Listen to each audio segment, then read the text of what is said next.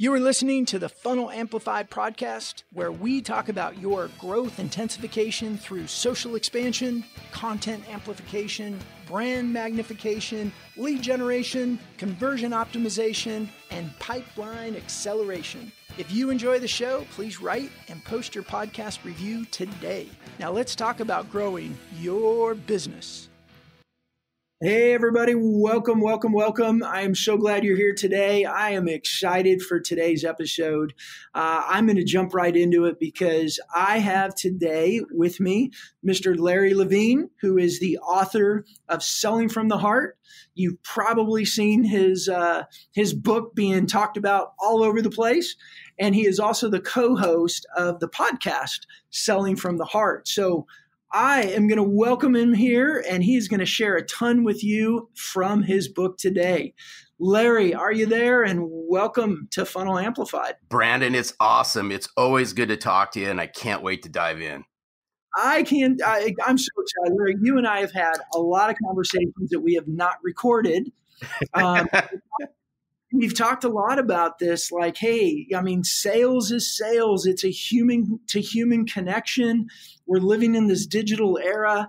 And, you know, there's some people we think are doing it really well. And there's some things that you and I have talked about without naming any names that we go, man, you know, that just misses the human mark. And I want to hear you share all about it today. Does that sound good? Dude, I can't. We got to get rolling on this because you and I, Brandon, you and I can talk for days on this because we already have. That is true. Well, hey, I'm assuming that one episode is going to turn into 2 or 3 or more. So let's jump in. And what I want to do is, first of all, say congratulations on the success of your book. No, thank you. I appreciate it. Yeah, and I bought it and have read it when it first came out, and knowing you, it was just such a pleasure to go through it. But let's jump in and talk with everybody about, before we get into the positive, let's talk a little bit about the negative. And I love the term that you use. You use the term empty suit. Tell us what you mean by that and how it's affecting negatively sales. Oh, wow. You know, and first of all, I just want to share that, you know, the reason why I came up with empty suit and really stress it is I'm not trying to disrespect, you know, the sales profession by no means, Brandon. I'm not trying to ruffle feathers and all that. I want salespeople out there, sales leaders all across the world to really realize that we can all do better. And, you know, the term empty suit just means, you know, you're there, but you're not there. And where I'm going with this is the all about me, the all about how great I am has to stop. And it's too sad that we all get puffed up in the sales world in our own aura. If you get what I'm throwing at you, we're so consumed with ourself. We put on this facade. And I think in this day and age, people can smell it a mile away. People can, and I always say this, people can smell sincerity the minute you walk in the door or you speak to them, but they can smell insincerity just as quickly. And there's so much insincerity going on in sales right now because we're all puffed up in our own, this is how great I am, that we forget at the end of this, it's a human speaking to another human. And that's where I just came up with the whole term empty suit to drive the point across. Yeah, you're there, but are people really listening to you? Do they really care about what you're saying because you're so consumed in yourself and you're putting on an act? And I talk about it throughout my book, Selling from the Heart, as, you know, a sales facade and misalignment and so forth. Is there's so many people out there that are putting on an act that it's hard to balance, right? It's hard. Is this the real you, right? Or is this the fake you? Who are you? Thus the empty suit. Well, give us an example. Give us something tangible. I know you have stories throughout your book. You know, peel that one back a little bit, just so I understand where you're driving with this. So what does it mean? Give us something tangible, a story of what an example of somebody that shows up as an empty suit and how that influences their online relationships or their offline relationships or both. Well, okay. So, I mean, I'll give you a real life story and I'll pick on myself if Yeah. And this is where I really caught on to this. So I'm gonna go back maybe 25 years ago, and I'm an open book, Brandon. You know that we've had some pretty good heart to heart conversations. We sure And have. so I don't mind. I mean, I wear the big V of vulnerability, and I'm absolutely transparent. So I'll share with you. This is where I really caught on to this. Is I got schooled by a chief financial officer about 25 years ago, and I had walked in. So I grew up in the office technology world. So I had set my first in meeting, my very first appointment with this chief financial officer. Obviously he was in the mode where they wanted to replace some of the technology inside their office. So I was the third sales rep in. And I started sharing what I thought was a great meeting, great conversation and so forth. And the guy just said, "Hey, you know what, Larry, I'm going to stop you dead in your tracks." He said, "Because you're walking, talking, and acting like the other few salespeople that have walked in. It's all about you, right? It's all about your company. It's all about how great you are.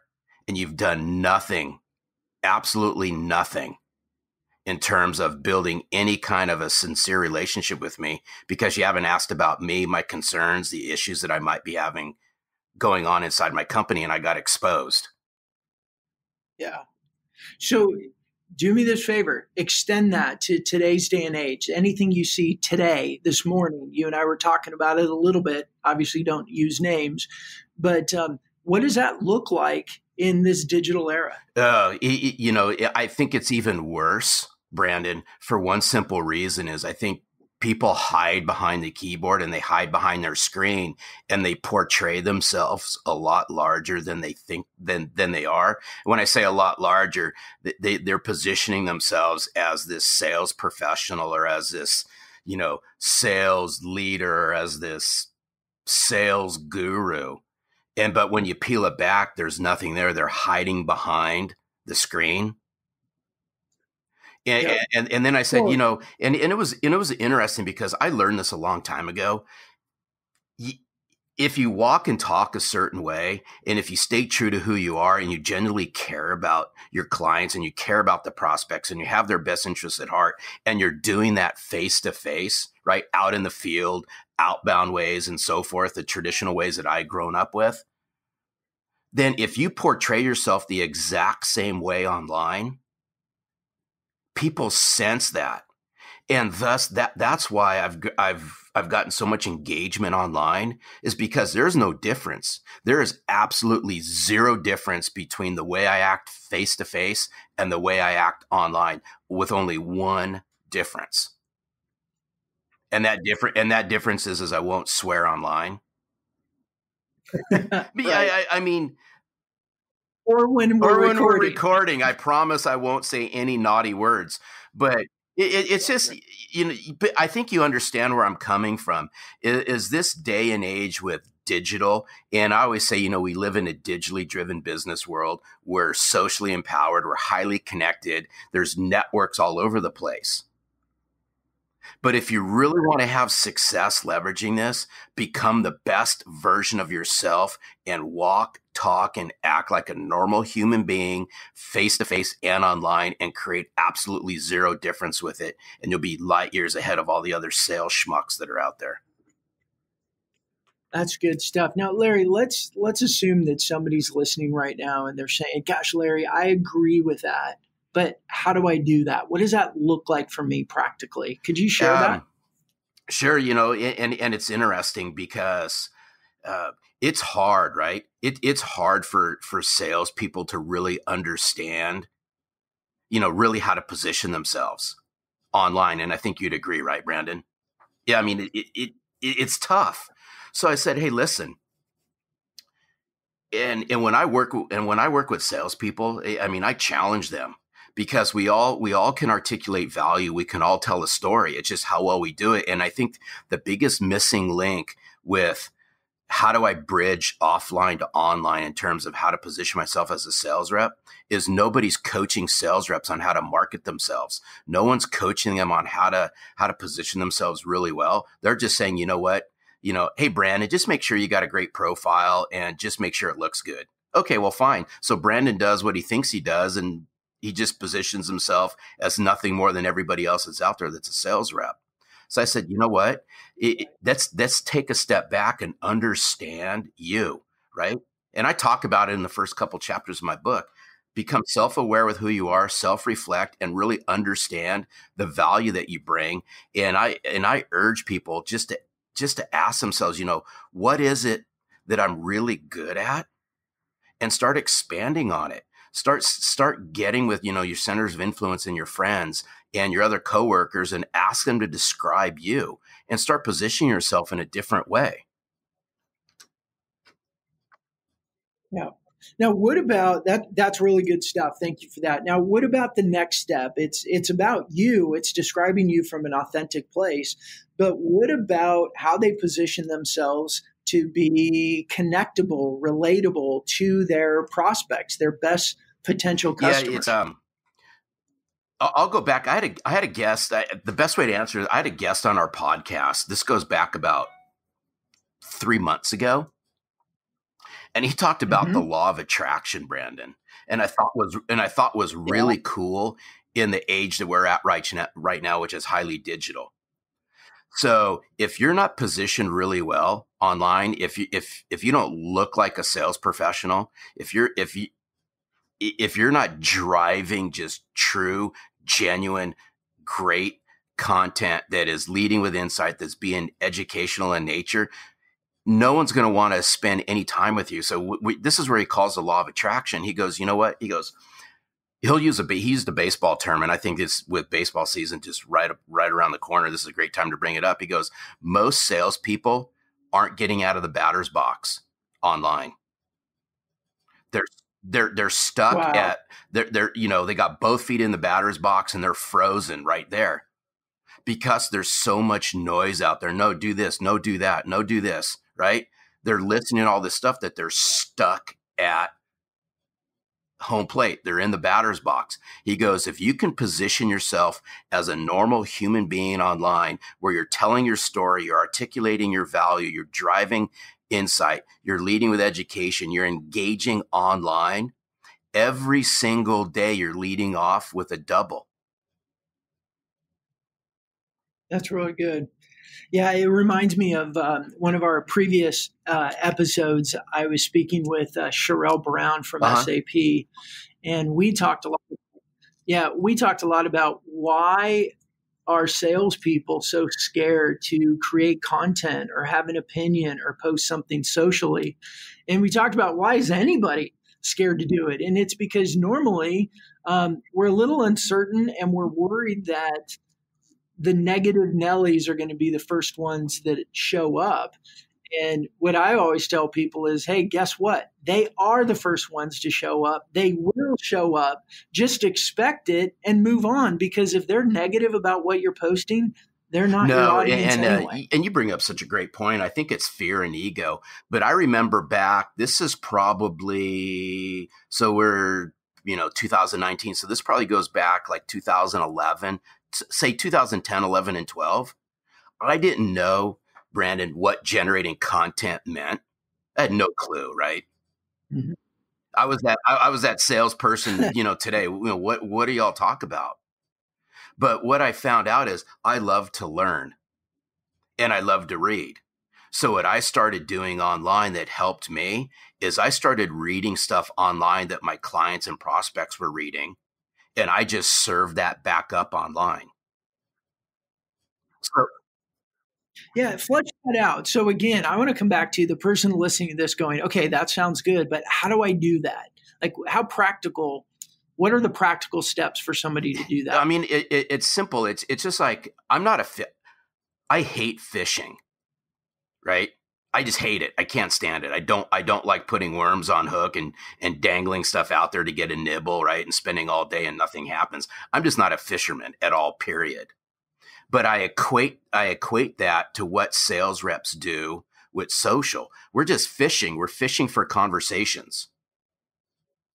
And what I mean by that is I started to leverage, and I encourage salespeople to leverage content online. And it could be business related, right? It could be uh, community service related. It could be uh, motivational. There's all kinds of content out there, Brandon, that sales reps can use. But the nice thing is that I did, and I encourage people to do this, is again, it goes back to reading, and we live in a digital world. Why not start serving up that content that gets people going, hey, you know what? Larry drives great content. Brandon drives great content.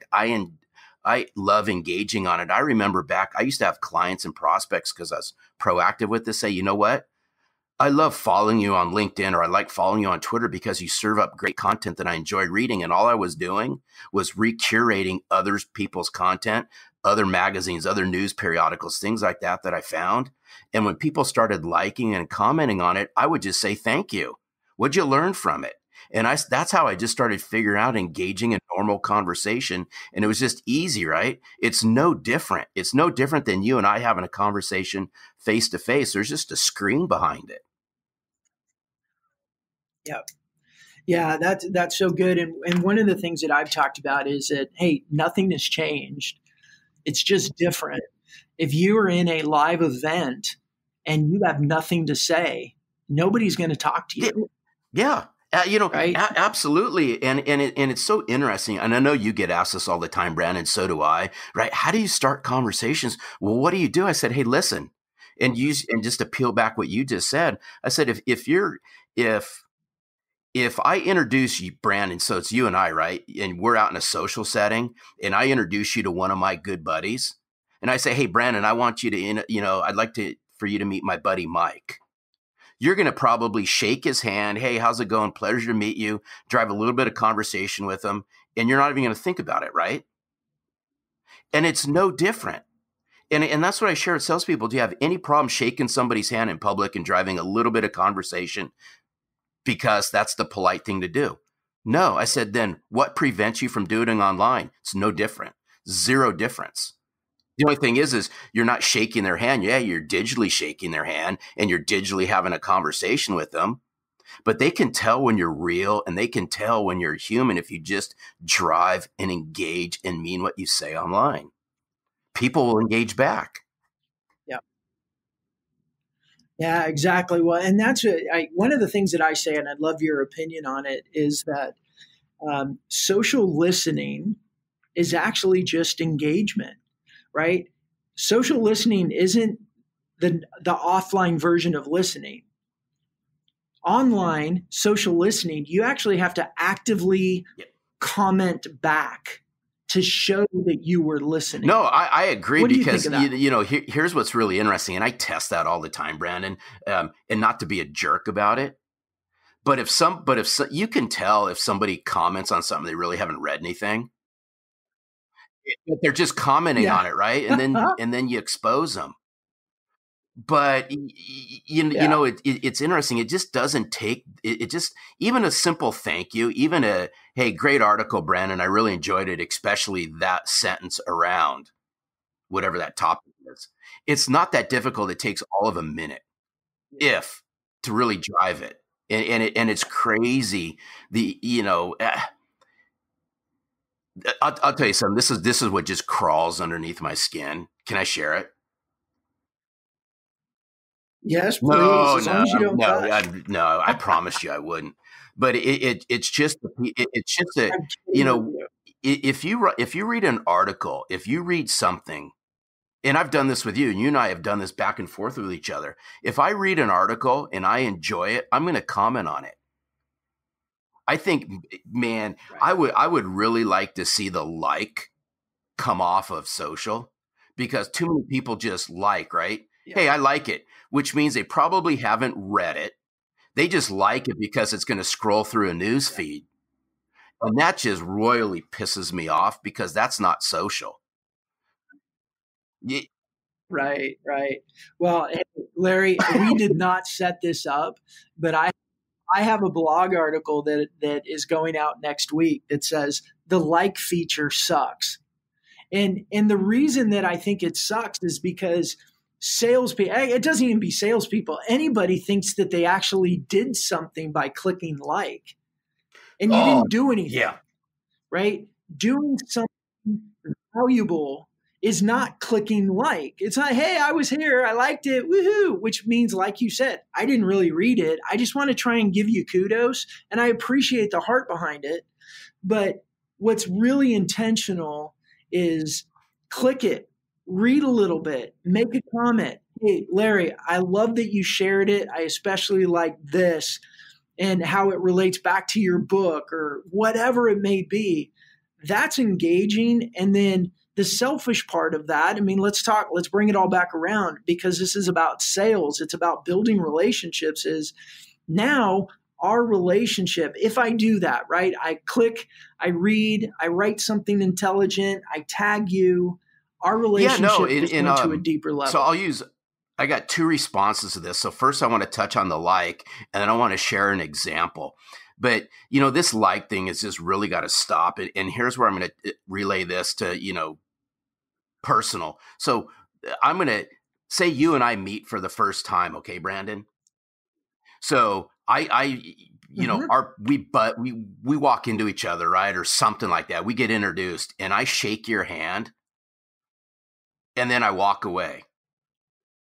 Right. What would you think about me? Right. You're going to go, dude, that guy's a complete, what just happened? Right. Hey, Brandon, how's it going? Shake your hand, boom. Yeah. And I leave. There's no engagement, no nothing. That's similar to a like. And that's my opinion. And people could disagree with me who are going to say, no, a like is a head nod and a wave and all that. Well, great.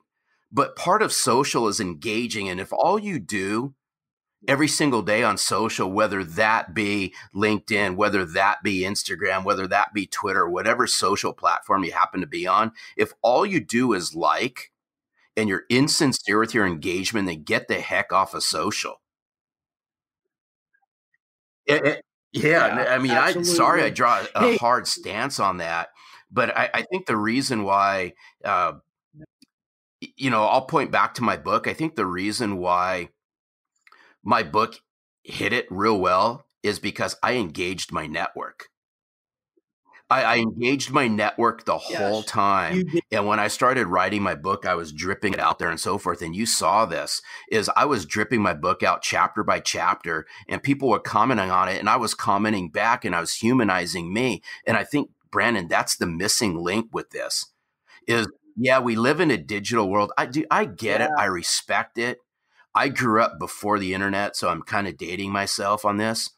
But it's still, and you and I have talked about this, it's building relationships and changing the way people think. And things haven't changed. The tools have changed. And you and I have had some healthy conversation around it. That's what I want people to realize, that in a world today that's digitally driven, we can still humanize what we do, leveraging the tools that we're given. What's happening is many people are dehumanizing themselves by using the tools they're given. Absolutely. Absolutely. Well, hey, Larry, here's what I want to do. Would you mind coming back for another episode? Because I think we have a lot more to talk about. I like to keep these episodes, 18 to 23 minutes, and we're just pushing that. So this has been really, really awesome. But can I ask you to come back for another one? I'm like, of course, Brandon. Excellent. Well, hey, everybody, here's what I would say. Down in the episode notes, I'm going to put information in there. I'm going to link to Larry's book because it's an awesome book. You need to read it. I'm going to link to his podcast, which is Selling from the Heart, also, because you should be listening to that and hear what he has to say.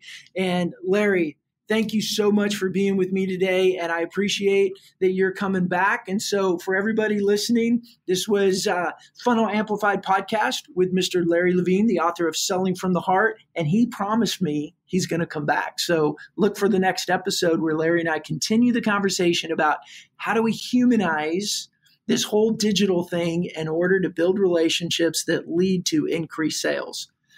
Thank you, everybody, for being with us. I can't wait, Brandon. We got to nail this thing like right now. Yeah, that sounds great. All right, everybody. Thank you so much. We're going to see you next time on the Funnel Amplified podcast. Hey, Funnel Amplifiers. Thanks for listening. Did you know that we post new videos every day on our YouTube channel? Go to funnelamplified.com/YouTube and subscribe so you won't miss out on our new content. Again, it's FunnelAmplified.com/YouTube. Subscribe now, and thanks again.